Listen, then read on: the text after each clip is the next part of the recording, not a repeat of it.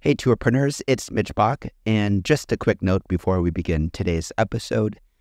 Tourpreneur is currently sponsored by Google. We're thankful for their support of our community, and we are offering with them a completely free course helping you unlock the power and potential of Google's Things to Do program, which is specifically helping tour operators add their tours to Google in new ways that gives you new exposure and more direct bookings. To learn more, go to tourpreneur.com/Google. And as always, show notes, more resources, links to our newsletter, our business coaching community, and so much more are available on tourpreneur.com. Now to the episode. You have to keep gambling.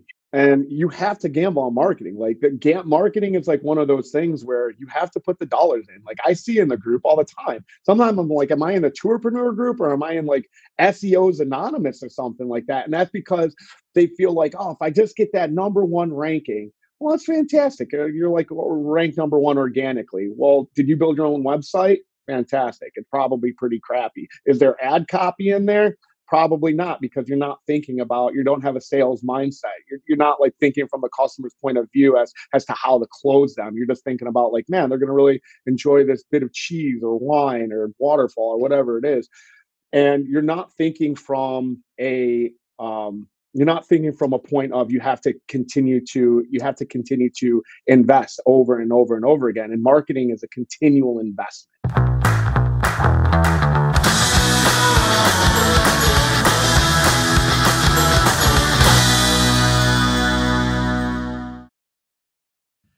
Hello, Tourpreneurs. Welcome back to another episode of Tourpreneur Podcast. Today, I am super stoked to have Kevin O'Neill from Destiny Water Ventures down in Florida. Runs a water sports company down in Florida, as well as being another podcast host. So we've got something in common there.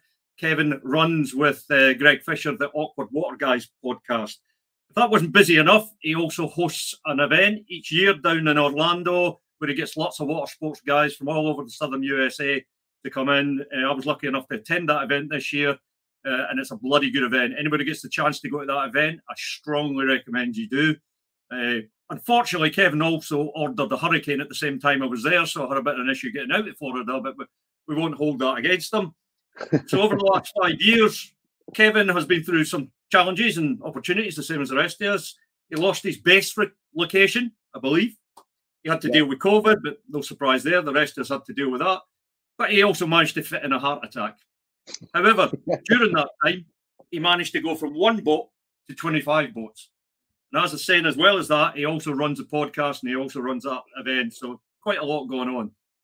So from my experience with Kevin, meeting him at the various events, various chats during COVID, met him a few times face to face, I'm quite happy to say Kevin has some of the strongest opinions in the tour operator world around business management. Probably even stronger than mine, and I thought I had the strongest opinions. There's probably another warning on this podcast is pre-meeting Kevin, I thought I swore the most in the tour operator world. I was wrong. I'm often wrong. I was wrong on that one. Kevin swears more than me. So if you're easily offended, this is not the podcast for you because we both cursed quite a lot. So, Kevin, welcome. How did the heart attack go for you? How did that work out? That was great, man. I got a free helicopter tour out of it from one hospital to the other. So the value just follows me around. It's all about new experiences, eh? Yeah, it was really exciting. Man, I don't know if I can live up to that intro, man. Like I don't feel like I don't feel like I've done anything that great, man. That's quite the intro. I think we should just check out right there because I feel like I can only be underwhelming from here. I know you've got lots of knowledge in your head that hopefully I can drag some of it to help the operators there. I'm not recommending they all go and have a heart attack like you did, but there you go. It's an experience. You probably don't want to repeat that one, so maybe you've calmed down a bit now, eh? Yeah, for certain, man. I've chilled out a lot. The helicopter tour I think was like really interesting because I got the bill for it and then minus my insurance, and it was something like $40,000. Like we don't have the healthcare like you guys do across the pond there, so it was like a $40,000 10-minute helicopter ride. And as I said, I felt like, maybe I've never been in a helicopter, so and I've never had a stent put in, and I've never had a heart attack, so it was quite an experience, man. It was a whole day of fun, new experiences. Met all sorts of new people, cardiologists, and all sorts of doctors. It was really neat, man. So next time I see you in person, maybe we should go for a helicopter ride without the heart attack bit. We'll go see like the Grand Canyon or something. Not the inside of a ER room. So, Kevin, if you could just give the listeners a bit of background on when you started, your business, and how you got going, why you got going, how you got going, where you are now. Yeah. I started back in 2017. I was a parasail captain in Key West. And I don't know what we necessarily call them parasail tours, but it was an hour-long experience. We chatted up the guests and had fun. So I felt like a tour guide a little bit. So talked a lot about the area. So not even though like water sports is really we get this sort of branding on it. And there's not too much difference between what we do, and maybe it's not as educational, but it's definitely entertaining and fun. And I enjoyed that, and I did that for about 10 years. And I got the call, the entrepreneurial call, and the bug in my brain as I kept on year after year plugging away. I really enjoyed it, but I started thinking to myself, like, I can do this myself. And Yep. and as like a lot of entrepreneurs do, it's like one of those things. I was scared. I didn't want to take the leap. I had a family. I just had my second daughter, and the idea of leaving where I had been the last 10 years and going out into a new place and starting an entire new life, starting a business, which I had never done, seemed extremely daunting to me, but it also was very exciting. I had hit a ceiling where I was at my position in Key West, and I needed to keep moving. I needed to be upwardly mobile. So I answered that call, and that was back in 2017, and I haven't really looked back since. How did you start, and where did you start? What was your activities you started with? Yeah, so I came from Key West for a vacation in North Florida, and I had heard about some parasailers I knew that were flying up here, and it was seasonal, where Key West was year round.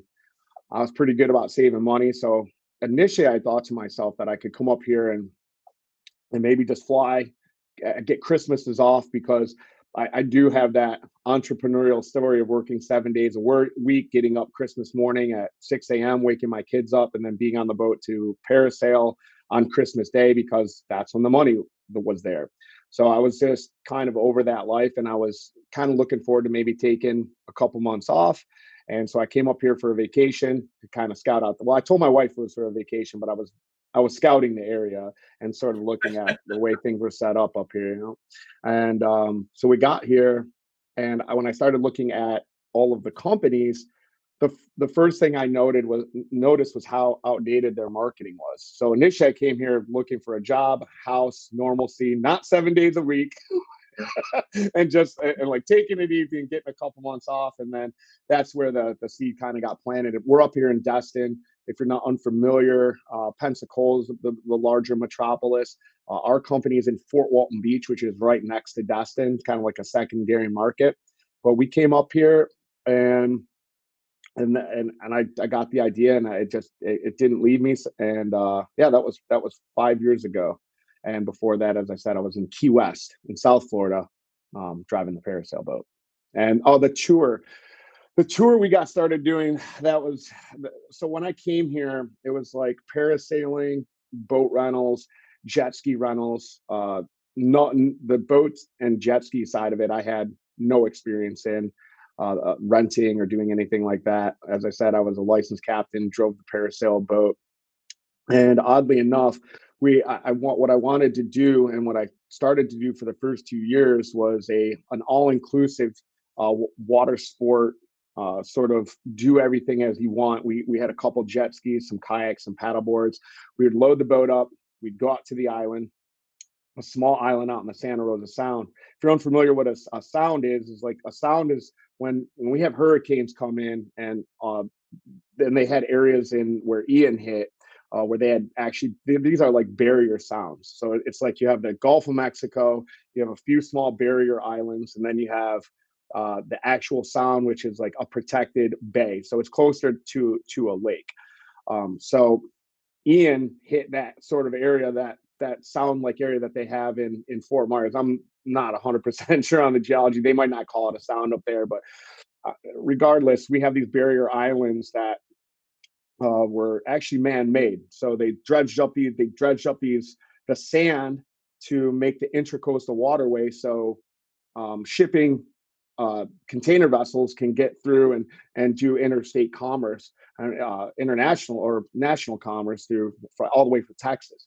So they dredged this up. They put these man-made sand islands there, and I thought it was be a great place to do a trip, bring people out there. They have a licensed captain. We could watch them. If you're ever familiar with my show, I'm a crazy man when it comes to safety. So I always like to monitor people.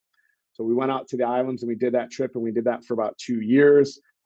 In our area, there's a place called Crab Island, and when I got here, I didn't realize how politicized this area was, because again, it's like right in between the Sound and the Gulf of Mexico. It's maybe sort of like a no man's land if you're unfamiliar with the territory, but this is like a Lake Havasu or Lake of the Ozarks, where boats come out and people raft up and they party. Highly congested, highly trafficked, very popular tourist destination. So I wanted to stay away from that, sort of do my own thing out at these islands.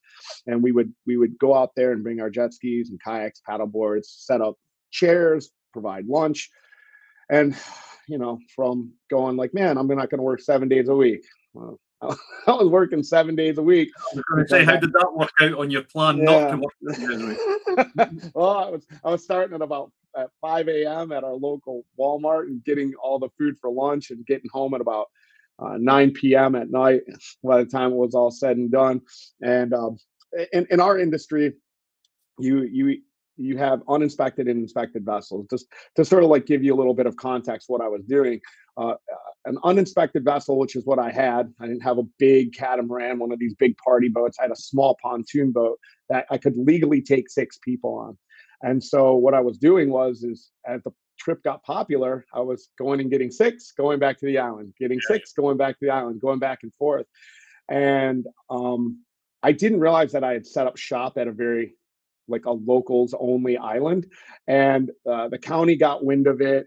I was accosted by the county commissioners and ABC News while I was out there. It's like 7:30 in the morning, and I don't know if you guys do video now, but I'm a pretty tatted up guy. I got a lot of tattoos. I'm a sailor. I'm out there in the water, setting up my trip. When they roll up, I'm thinking they're like Coast Guard or sheriff or something like this, because they're dressed in like flak jackets and all this shit. And I didn't realize they're a county commissioner. And so I just go grab all my documentation, and I'm like, again, shirtless, board shorts, setting shit up. I'm like, I feel like I'm being bothered at this point by the Coast Guard or sheriff. So I'm like, here's my paperwork. Get away from me. I'm going to finish setting my stuff up. And the moment I started talking, unfortunately, my big mouth, they lifted these cameras. So I'm on a fucking rant, like telling them what I'm doing and whatever. And then like halfway through it, I'll go, what are the cameras for? And they're like, oh, you're on ABC News, da, da, da, da. And I'm so confused.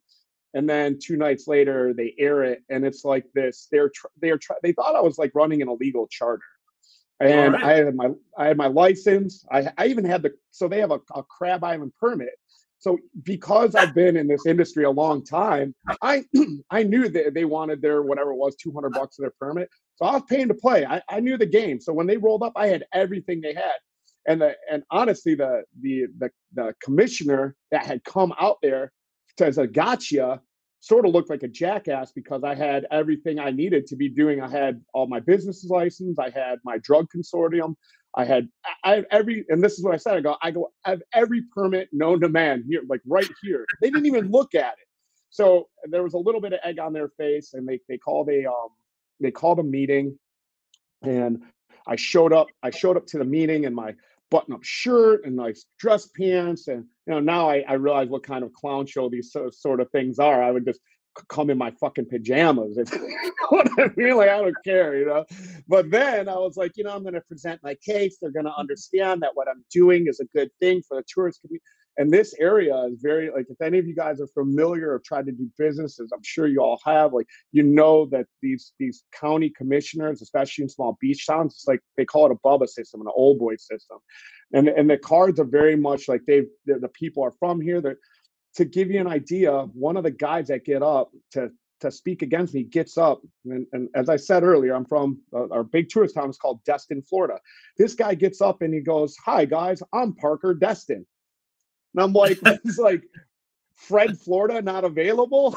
Like, what do you mean? Your last name is Destin? I had no idea what kind of hornet's nest I had kind of stung. But all of these people are there. There's all these people that live along the Sound that have these multi-million-dollar homes that the last thing they want is like a Crab Island Part 2 or a water sports party happening on this island back behind their house.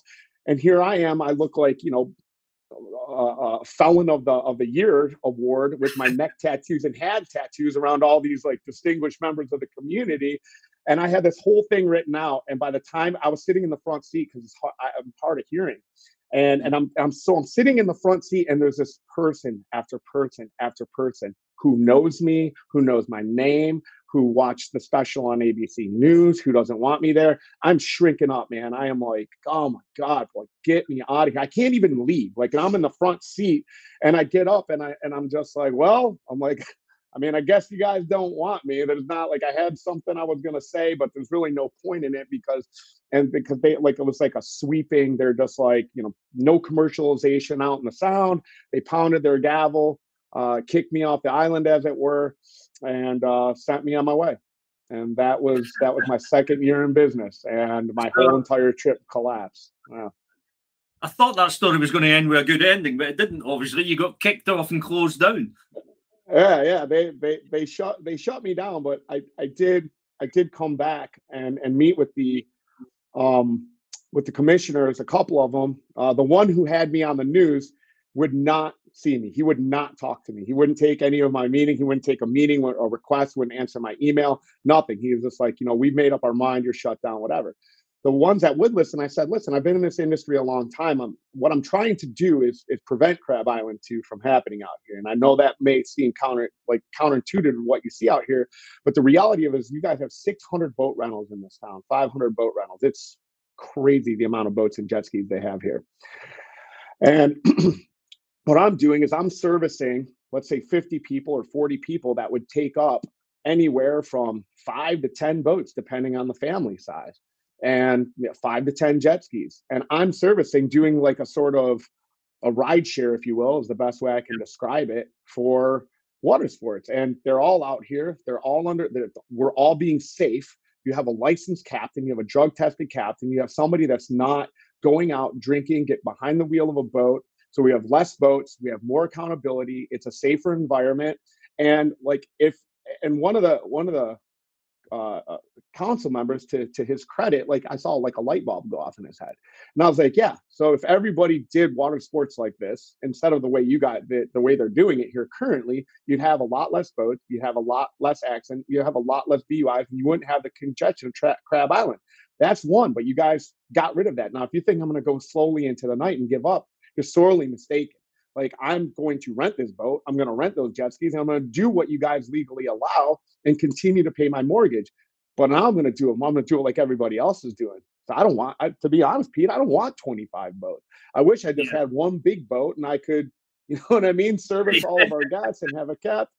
It's not the way they particularly like doing business here. So, but at the end of the day, I say that in the same breath, I wouldn't, though, because I don't want to be out there driving a boat. I don't want to deal with the captain anymore. Now I just get my money per boat. The people drive off. We do everything we can humanly possible, make sure they're not drinking, driving, that they're safe. We have guides out there. I go so far above and beyond, and not just for them. That's my number one concern, is to keep my people safe. But at the same time, I have an accident, somebody gets killed on a jet ski because they're drinking and riding a ski or something like that, like it's bad for the entire industry. So this is what I told them. I said, I'll still send my boats down to those islands because I love them. It's less congested. I think it's safer than the 500 boats and all the alcoholics at Crab Island, locals included. And, I'll just continue to do business like that. And I'll just do it by your model, and I'll create more of a problem that you guys are trying to fight against, ironically. And as you said at the beginning of the show, 25 boats later, well, here I am. 15 jet skis too. Most of your boats now, and most of all that is rentals. Does the guides go with them, or is it all rentals? So my jet skis, I still do tours. So jet skis, your guided tour with dolphins, and then we do offer captain excursions. We have a couple captains that work for us, and people seem to really enjoy that. I like it. The only problem is being in the South, a lot of big groups. So without having those vessels as inspected vessels, and I'm not going to get into that. You can't get them inspected as commercial vessels. You can only put 6 people on it. So when you have a group of 10 or 11 people or anything over 6, it makes it not scalable. Yeah. So Kevin, I can't remember where it was, but the first time I heard you talk, I can't remember where it was, but somewhere, is obviously we're in the tour operating business, and we've met thousands of tour operators. We're in the tourpreneur community with thousands of operators, and tours and experiences of what we do. But everybody has not everybody, but most operators, when they get to a certain age, standard, learning, their experiences are pretty good. And that's not my opinion, because I can go into all the data and look at how many reviews experiences get globally by destination and all the rest of it, and then compare it to hotels and compare it to restaurants and compare it to other stuff, which I've done. And tours and activities always scored very highly. So to me, that's always been the entrance to the game. By having a great experience allows you in the game of business in our sector.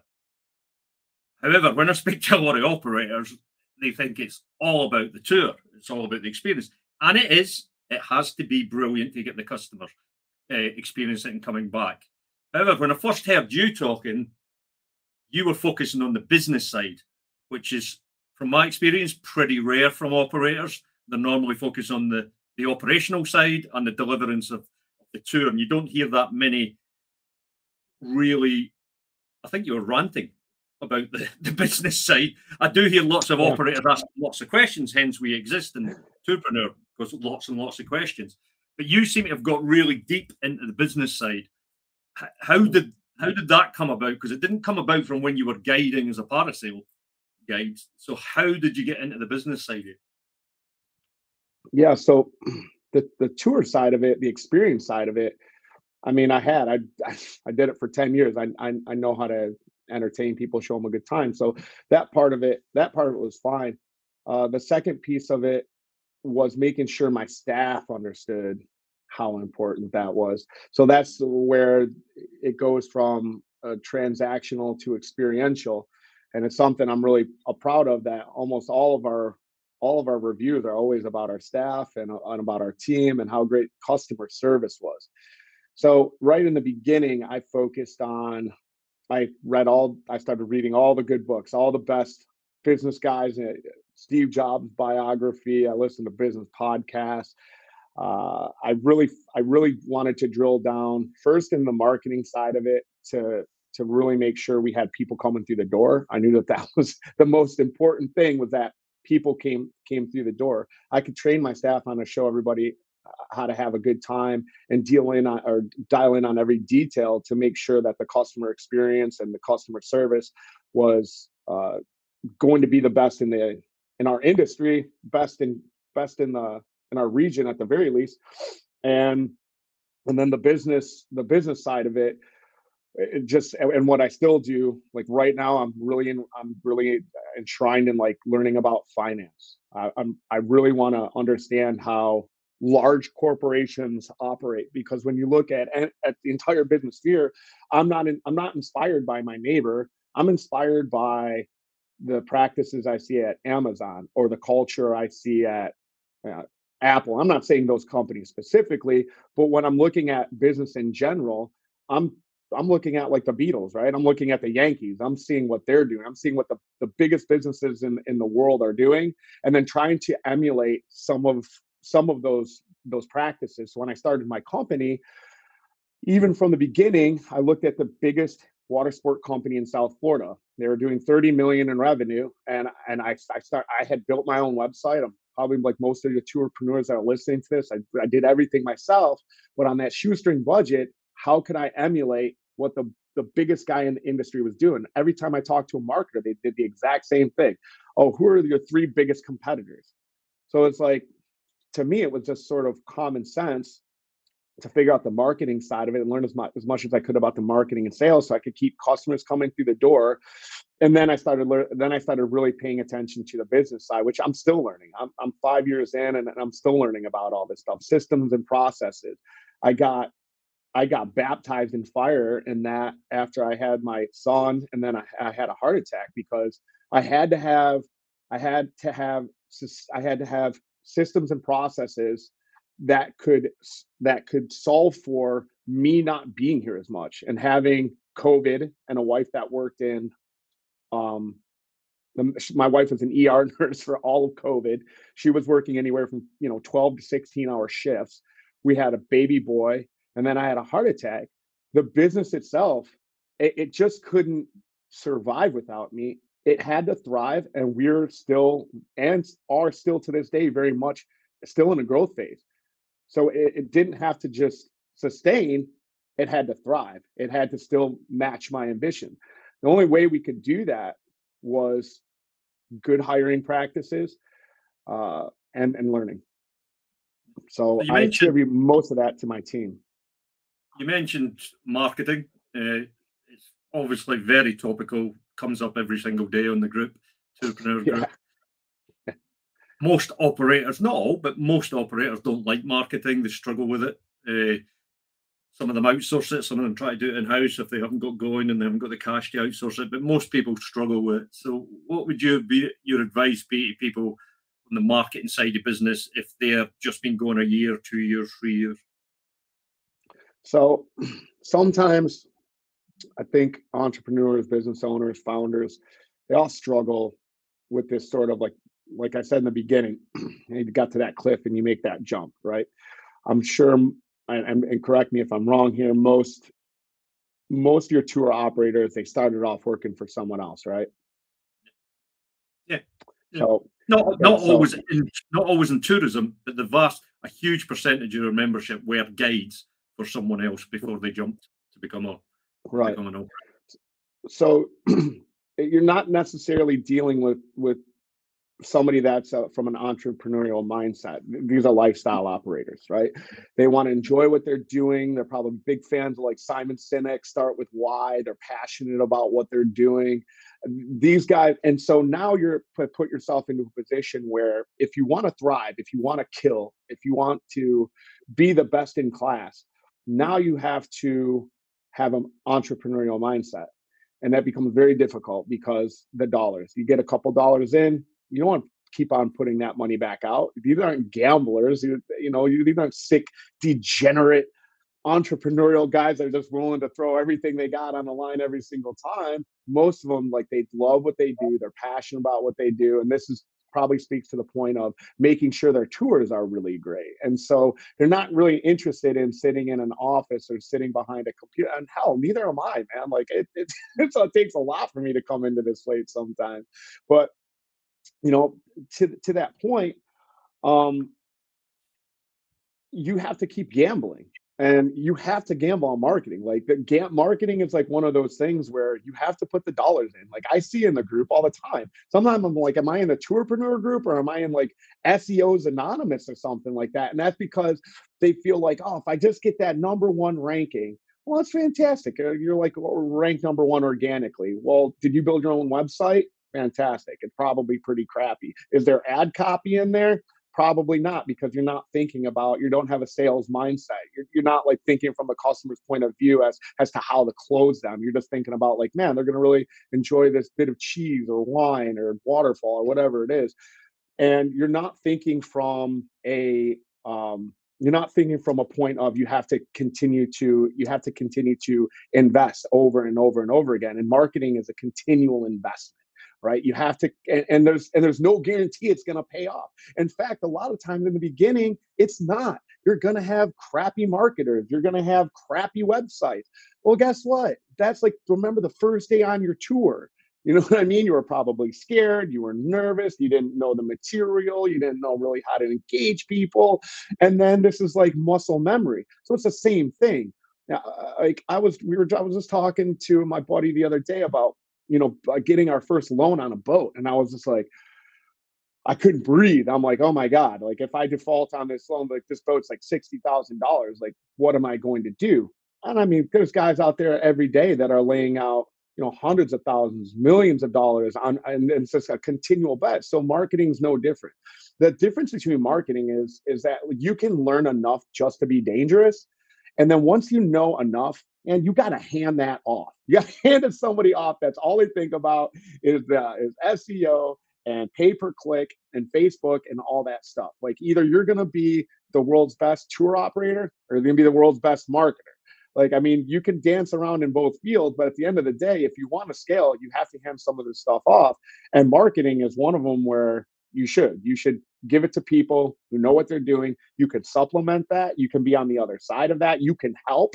You can say, hey, this is engaging content. This is great. You can have team members that are around that. But if you don't have somebody either in-house handling all of those duties or you pay an agency, you are the CEO, you're the owner. The way I looked at marketing over the years was I did learn it. I did the hours and I spent the money. I mean, I became pretty successful with Facebook ads when they were performing really well. And people go like, how did you do that? But I burned $70,000, well, in your money, $90,000 to be able to be good at Facebook ads. And so the hours and the time you have to put in, but even though I put the hours and time in, there was lots of stuff that I knew I was just never going to be good at marketing with. I just wasn't going to, and I didn't want to put the time in to learn that stuff. So I would always employ professionals at an agency, and it was a lot to do with frameworks and the back ends of website, not necessarily the content, because I could do the content myself and we could do the social ourselves within our team where we're communicating with the customers. But a lot of the frameworks, a lot of making sure the infrastructure of the marketing was built by professionals, and then we went to work on it because we knew the foundations were built by guys and girls who were pros, and we weren't pros, we were amateurs at it, but we were willing to put a lot of effort and a lot of time and a lot of hours in because we knew it was essential, especially when social came on. Because if you're going to be social, so in their opinion, everybody have different opinions, but the best people to be social are the people who work and live in the company, not an agency. Because an agency can never communicate the way that the people who live and work in the company can. 100%. I mean, like, you're speaking my language, man. That's exactly, right? Like, so, for example, right now, I have somebody in our office that she handles a lot of our administration stuff. She answers our phone. She does check-in. And we're dead right now. It's October. We're going to be it's cold. We're not doing a ton of water sports. But she's in there. Like, right now, she's going to take a call with HubSpot. She's going to figure out because we're going really heavy into social and TikTok this year. So I need a content distribution platform. So we do have in-house. I'm going to pay her all. And she's not a marketer. She's going to be a lawyer, actually. she's getting ready to go to law school, oddly enough. But she's smart. She can handle it. We had an open office. So she took that office. And now if I have an idea and I delegate it to her, I tell her like what my vision is for this idea. I give her like at least a starting point, and then we have an agency that works for us, and I put them together. And even that agency, hey, we're looking for a great content distribution platform. Who do you guys use? Because even as an agency, they're making a couple posts for us every week on Instagram and Facebook, but they're not drilling it down because I don't pay them that much because I'd have to pay them an ungodly sum of money to get the reach that I want to attain. So I'm paying them, and I'm paying somebody who's not a marketing professional to do some of the the groundwork to implement our marketing strategies. So again, I couldn't do this. I couldn't sit here and deal with HubSpot and take videos and take pictures and do updates to our website. There's this, it's too much. But the point is that it wasn't like I didn't, and I have these conversations all the time with some of my friends in the industry. They're like, man, how do I get to do what you do? Well, you have no problem gambling on equipment, gambling on this new idea, starting this new business. But at the same point in time, you get real timid and you start clutching your pearls when it comes to, and your wallet when it comes to your marketing. You don't want to spend a ton of money on. The thing is, it's just like the bowl, right? The fish bowl theory. So you have a fish, and the bowl is this big. That fish is never going to outgrow that bowl. Like, you can't expect the customers to come in and then it doesn't work like that, and then put the money in. Oh, when I get the money, no, you got to lay the money out. You got to lay. This is our first year paying people to sit in an office and answer phones and do content work when money is we're just bloodletting money into the street right now. But it's going to pay back next season when we go from 25 to 30 boats. Those boats will be filled with the people from the work that we're doing now. Like anything else in business, you have to put in the work, then you get the reward. And it's like that in every single instance of everything that you do. One of the things I slightly struggle with tour operators on this, and I get that why people don't like marketing and sales. I totally get it, especially when you've come into this industry to do what you're passionate about and what you love about. But if you've jumped off that cliff and you've started a business with all that goes with it and the number of years of chaos you're going to have, because that's just reality, it's also an opportunity you do not know where your life is going. You didn't know you were going to have a heart attack. You have no idea where your life's going. You wake up one day and everything's changed. But when you're generating cash flow from a tour business doing what you love, it's actually paying you to get educated. If you get yourself educated in marketing and sales, it doesn't really matter what happens in your business life going forward, because you will always be able to turn a dollar if you know a bit about marketing and about sales. You may not be a tourpreneur for the rest of your days. You may get sick of the industry, you may leave, or health concerns happen that forces you to leave. Or you get old and grumpy like me and you decide you have to stop running up and down mountains. But if you understand enough marketing and the ability to sell, you're never going to be hungry. Yeah, you're always going to be able to kill and then eat what you kill.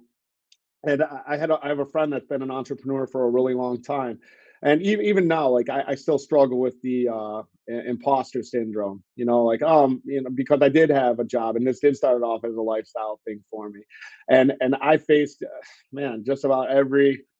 I lost my spot on the island when I was a tour guide. I lost my location last year with 15 boats. You'll talk about difficult. Trying to figure out like one of the most congested areas and a place to put 15 boats where no one can even get their foot in the door. And luckily, a really good friend of mine and my business partner, I also have a Jeep rental company.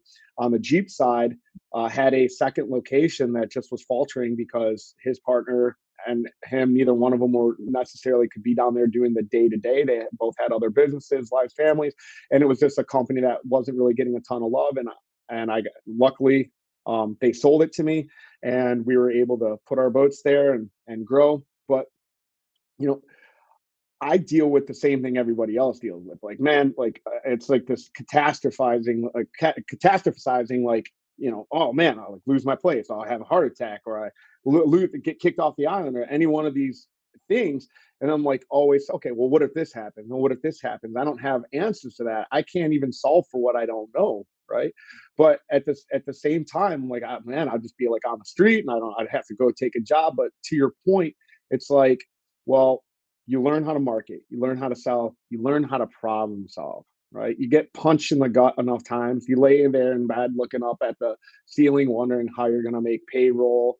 Maybe you're struggling with marketing, getting people on your tour, or maybe you're doing great and you get busted, you get kicked out of your location, or one of the 1,000 things that can happen. You get regulated. There's this every day. There's some. To your point, like you're learning not just the skill sets of sales and marketing and business. you're building, you're sort of like building this callus around you that where you're just like, well, I have no choice but to get up and keep on moving forward. Like there's no, Pete, when I was in ICU, I ordered a Rogue rack because my biggest concern, a Rogue is like bench press. My biggest concern was that I could still work out, that I could still do the things that provide stress release for me. So I'm laying in there having a heart attack thinking, man, how can I lift heavy when I get out of here? And it's no different. It's, you know what I mean? It's the same thing. It's like you're going to get hit, like maybe it's like a massive tax bill or something like that, or you're going to change the regulations around your industry, or they're going to come up with some city code that doesn't allow you to walk, between these times of the day or drive your vehicle down this certain road. And it's not that you don't have the answers. It's that you've built up the mental bandwidth to come up with those answers, if not on the fly, or even in the interim, but long term. And you're going to figure out a solution one way or another because now you're wired to come up with solutions. Sure. One of the things I've noticed with Tourpreneur, and particularly with operators who are, say, sub 5 years in the business, because the world has digitalized and because travel is digitalized, it's actually quite easy to enter this business now. Maybe not as easy if you're buying boats and assets because you've got quite a bit of cash to lay out. But if you want to run a tour operation, you can actually enter this business really, really cheaply, right? Because you can just, whatever you're passionate about, whatever your knowledge is, you can set up some tours, you can whack them on some marketplaces, you can start generating revenue via marketplaces, cash coming in, and then you can slowly pick up and learn marketing if that's your desire. But what I've noticed with a lot of the operators that have not been around a long time, they're treating the industry as a purely inbound industry. So it's marketing driven, and it is. We are a marketing driven industry, and we are dealing with inbound. But they sort of miss the business development side. Everyone's in different destinations. There is opportunity around wherever you're operating, whatever city you're in, whatever area you're in. There's more opportunity around you in that area to drive business than any marketplace is going to give you, because the people are in destination ready to book experiences. But I'm not seeing the operators doing the road miles, doing the door knocking, visiting every hotel in their destination, working with every transport company, visiting every restaurant, and that endless hours of networking with other business owners in tourism that don't do what you do. And you're going to get knocked back so many times, but you've got to keep doing it, because over time you build up relationships. And then you build up all these small channels of business that's coming in that don't just come in for a season, but then come in for a season after season after season after season. And I don't care how much time or effort you've put in, if you've scored a deal with another tourism operator and you're still getting business for them 10 years down the line, whatever effort you put in, it's been worth it. Yeah, man. I mean, that's like a big lesson. Like marketing and SEO and pay per click and social. It's all fun, sexy, great stuff. But if you can't like commingle with your community, if you can't get out and absolutely door knock, concierges, hotels, other business operators, you want to make a friend with somebody that had a business before the internet, or talk to your mentor that you work for before. Go sit down and talk with somebody who built or scaled a business before the internet. Like a guy like you remember how hard it was to acquire, or all the work that it took to acquire customers pre-internet. Listen, because buyer behavior has changed, that's fine. But still, human interaction still matters like greatly. So if you're doing it on your tours and you're creating these interactions, you need to get out there in your community. And because there's not just the internet and the computer as an acquisition channel. There's like about 1,000 other acquisition channels that came before the internet that still exist, that you should be optimizing, coming up with some type of systems and process, even if you can't do it yourself, that you're designating someone else to be getting out there and doing it. The email, phone calls, relationships, community, all of this stuff still matters. And it matters more than just acquiring through a transactional process online. In fact, I would argue to say that it matters more. If you do the numbers, you look at the industry numbers that the rival guys stick out. Offline is still a bigger channel than online, and Absolutely. and although we throw about the word offline, often it's still online. It's just a complicated online. But you open up these channels with partners. Well, certainly from my experience, our multiple channels with local partners drove way more business than any marketplace or combination of marketplaces. So the biggest names in the world with the billions of dollars investment, your Viators, your Get Your Guys, all of these things, they provided a tiny amount of business compared with local partners business because the people were in destination looking for things to do, and people still communicate. People still speak to people in hotels. People still go into lodges and read old-fashioned leaflets that happen to be lying on the table in the place.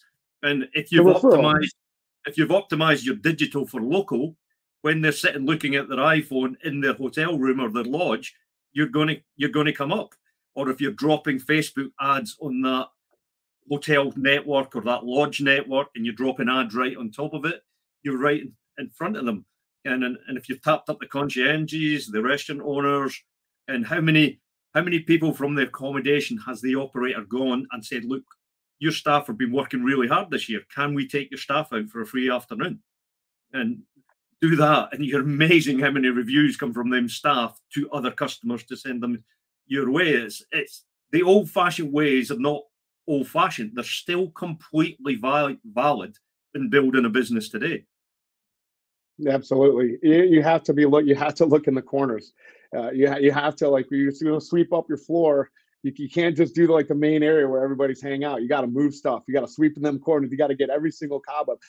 We're in the midst of putting a Get Your Guide listing right now. I don't care if there's 5 people that see that, even they don't book to get, because nobody uses Get Your Guide in this. Like, I was one of the first people to really optimize the OTA channels here, because it wasn't even necessarily them booking through OTAs. It was just them seeing us, like, as you said. So they spoke to someone, and, hey, where's the place to go to? Everybody like assumes they understand the buyer's journey, that they Google like things to do near me, and then they see the SEO organic listing, they click on that listing, they like the price, they take the booking. Like, who books like that? Nobody books anything like that. You certainly don't.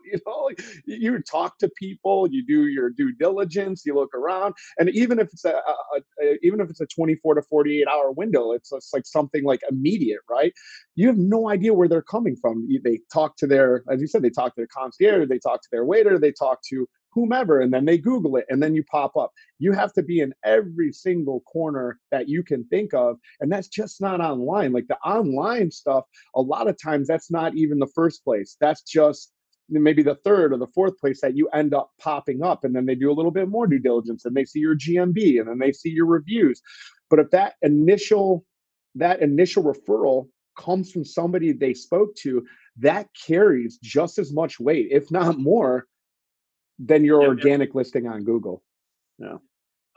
From experience, I found the multi-day operators, people who are doing multi-day, are a bit more, not so much with the locals around it, because it can be irrelevant for them, but they're good at doing business to business, opening up channels with other tour operators, opening up channels with DMCs, opening up channels with various verticals, because they know business to business on that. It's the day operators that tend to be relying just on the digital world. Obviously, we all know the speed digital is growing, and it is going to end up the majority at some point. But when you look at how the amount of years we've had digital, it's still going to be a significant time before it is the majority of our business.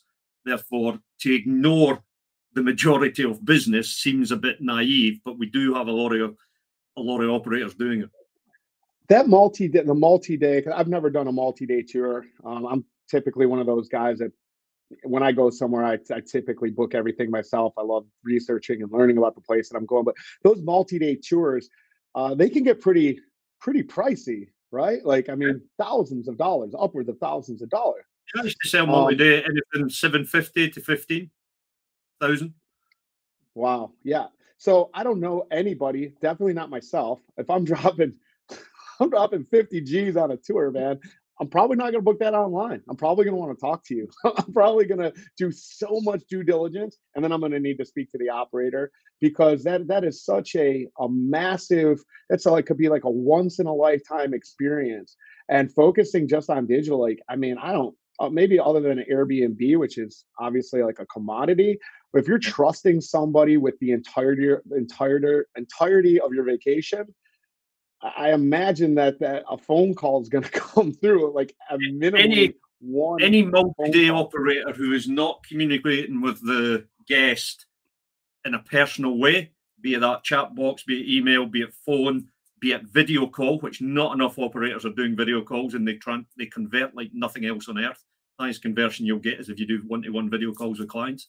Now, obviously, if your clients are paying you $50 and you've got thousands of clients, it's not feasible. But if your clients are paying you $3,500 upwards and $2,500 upwards, I don't care who you are, you've got time to spend 20 minutes on a video call with that client, because that will get the trust, that will get the feeling that they want to be with you, because you can get your passion across, your inspiration across, and your conversion rate will go through the roof on video calls. So yeah, multi-day is... I gotta say, we'll spend 20 minutes on a customer for $120, $150 jet ski. I don't care anybody's math. The ROI, I'm paying somebody $15 an hour and them staying 15 minutes to be on the phone like that. That's a big one that I get like really frustrated with operators when I'm talking about. Like they just want to get off the phone so bad. And it's like, look, man, like first of all, you're paying for this lead to come through. You're not converting it because you want to get off the phone so bad. And then you're losing them over to your other customer. Like $100 for 15 minutes, man, times 4 is $400 an hour. And that's on the, you know, again, like that could be and that's like the minimal side of it. I don't know. You spend, like, you're sitting there answering the phone anyway. Like we're going to get, they're called, they want to go do something, like spend the time with them, have the conversation for 50 grand. For 50 grand, I'd talk to my wife for an hour, you know.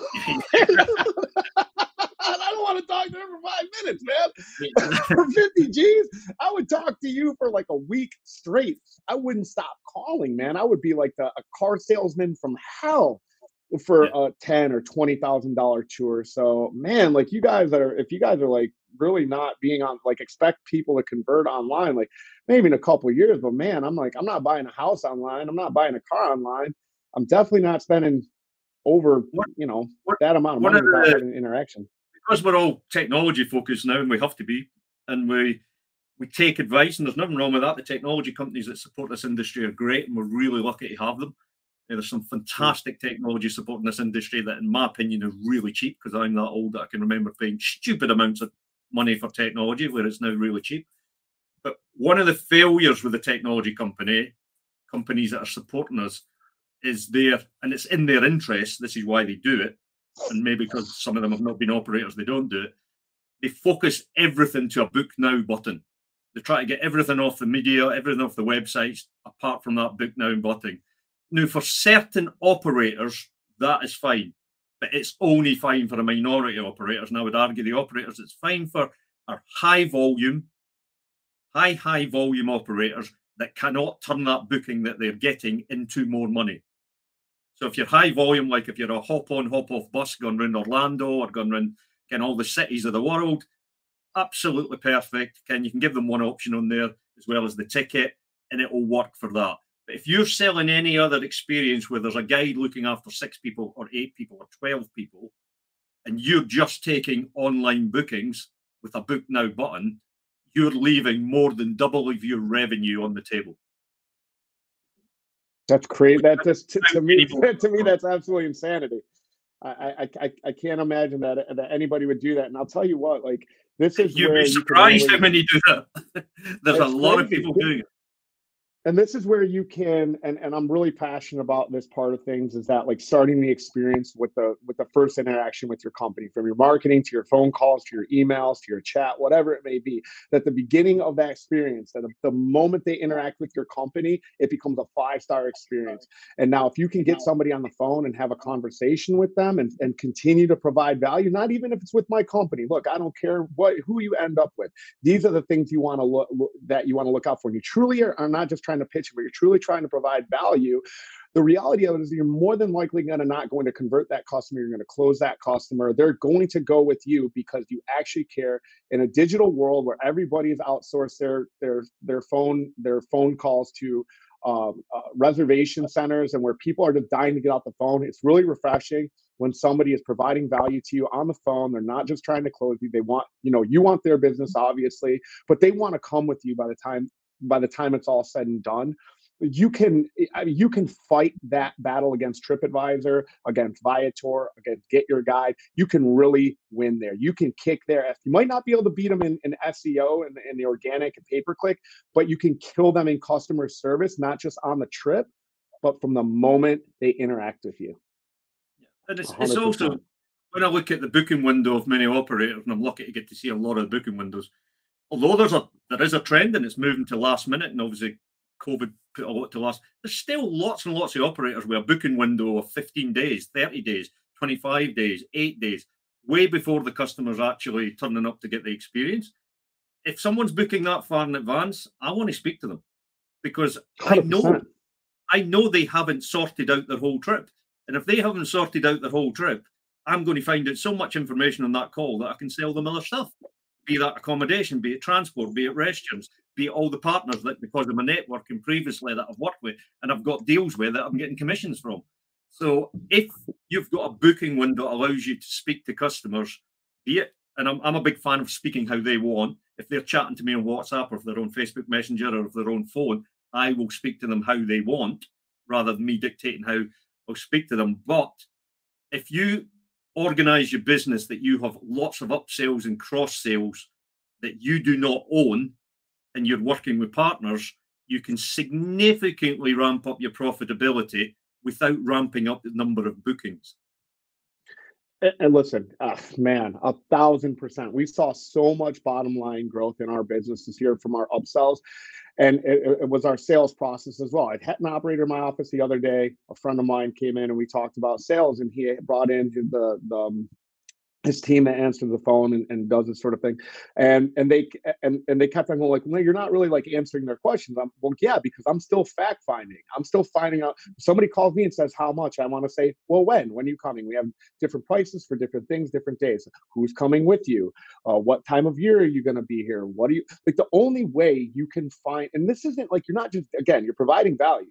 You're giving them information, but you need to find out as much information how you can solve their problem. If they're calling you up, they have a problem, whether you know that or not. This is what we do. They have a problem is they have a big vacation. It's really daunting. They don't know what to do. They don't know where to stay. They don't know how to get from A to B. And they're calling you. If you're a multi-day tour provider, this is a huge thing. There's a ton of questions.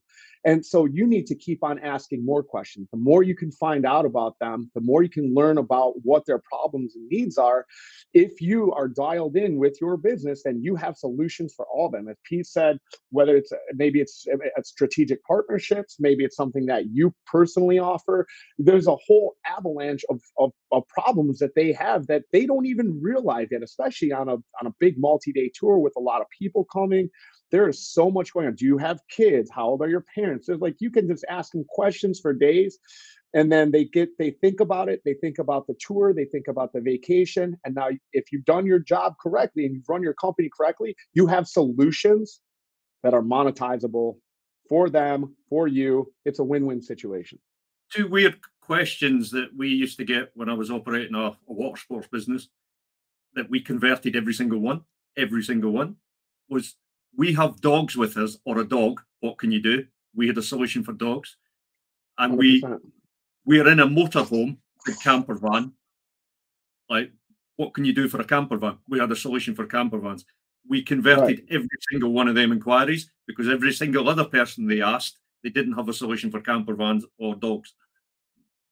And they might not even have that. You might be in the middle of discovery, having a conversation with somebody, and that it's like it dawns on them, like, oh, do you have a solution for a camper van? Or, hey, we have it. And again, if you're calling and you're just, hey, how much? We're trying to get off the phone with you and not do a little bit of due diligence on you.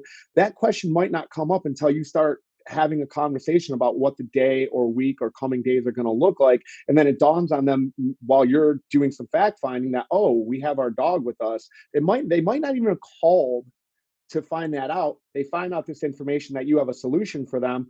Boom, you convert them right on the spot because no one's even having the conversation. Like dogs, it's crazy. All the time I get that. Oh, do you guys allow dogs on the boats? Absolutely. And here's the real nickel's worth of advice I want you to take away from this. Those of you guys who just love that online stuff and love creating content, now you have new content. Now you have a new content vehicle. Oh, we enjoy dogs. You put some wonderful, a wonderful graphic, a dog on the boat or the camper, and the place where the camper can go, wherever it may be, because this is a question, and this is exactly how people search for stuff. So if you don't know that, if you're just putting in, hey, our boats or our experience is X amount of money, and you get this out of it, you're missing out on a ton of opportunity to create a more robust marketing solution because you're having conversations with them. Like value exchanges are happening on these phones all the time. And even if you're not converting, you're at least getting enough information to possibly convert the next sale. So the other thing I want to get across to the listeners on this and why this is, it's always been important, but it's now super important, is so many operators can't get enough guides, can't get enough staff. Therefore, and that's probably not going to go away in the short term.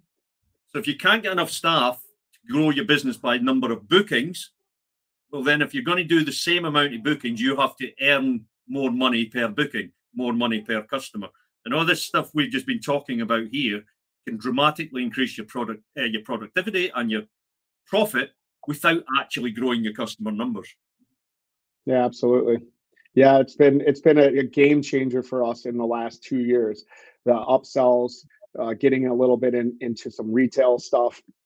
Because again, even if we can grow, if I can grow $100 product by $1, that's 1% bottom line revenue minus cost of the good. And some of the stuff that we do, we trip protection, damage protection, other than the cost of actually having to file the claim, it's astronomical how much bottom line growth that you create. Then to take and reinvest back in your business, it's the wonderful like machine. You know, you get all this great the bottom line growth. It's like, well, am I going to go buy a pool, or am I going to go buy this thing, or am I going to take it and then chuck it back into marketing, give my marketing agency more money, and grow and grow and grow. And like, that's the real fun, in my opinion, all business. Like, I'm not for super fancy things, but I am for growth and community and building teams and teaching people and growing our organization.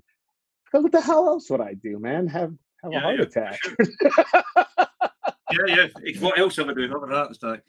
I'm going to leave that one with you because I'm not really wanting to go there. I don't fancy that experience personally. So, Kevin, I would just like to thank you very much for taking the time to be on this podcast. For our listeners, if you've got any questions for Kevin, please reach out to him. He's very open. He'll spend time with any operator. I've seen him doing it, and he'll go through things in detail.